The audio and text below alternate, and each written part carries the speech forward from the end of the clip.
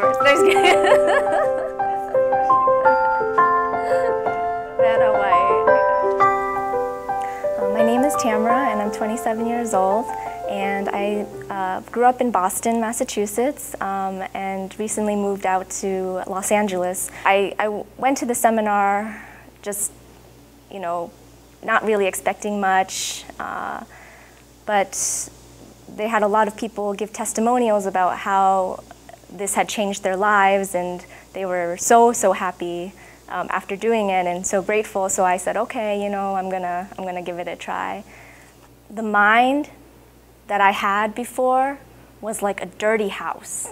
Like I was like a compulsive hoarder or something, But I didn't know it at the time. I just didn't have any idea that I had been kind of holding on to all of this junk, really. And after meditating, now I have like a beautiful home with organized furniture, everything's dusted and vacuumed, the dishes are washed, the laundry's done, and it's just so peaceful to be inside. That's how I feel really in my mind. It's just so peaceful to be inside now.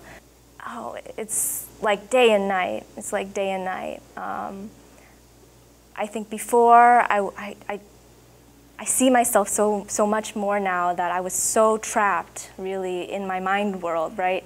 And like in the beginning I was told, oh, you've been living in your mind world your whole life. And I had no idea what that meant. I was kind of like, of course I've been living in my mind world. I mean, who else's mind would I be living in other than my own,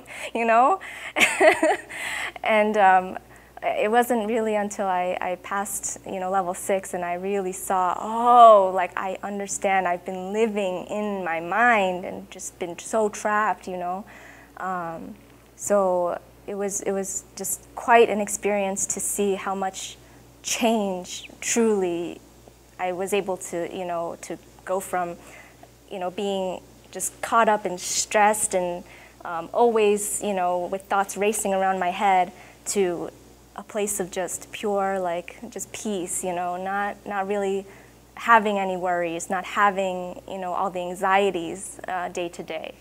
The happiness comes from being free, really, from not constantly being stuck in the rat race in your mind. It's like being able to let go of things, being able to say, okay, well, that could have been done better, but I'm going to move on now.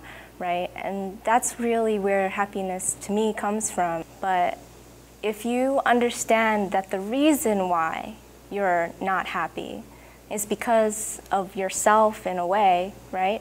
Then at least to go off of that you have an inkling of an idea that you need to change. Then meditation, that's where the power comes in, because if you yourself have that motivation to know that you want to change, then you can really do a lot. You can really subtract a lot and really be stress-free from this. If you follow the method, which is to me the most beautiful method I have ever seen, in my life. If you follow the method and you just keep at it and you don't give up, you'll see the benefits, you'll see the changes, and people around you will see the changes, and it's just, the world becomes so beautiful when you do make that effort. So yeah.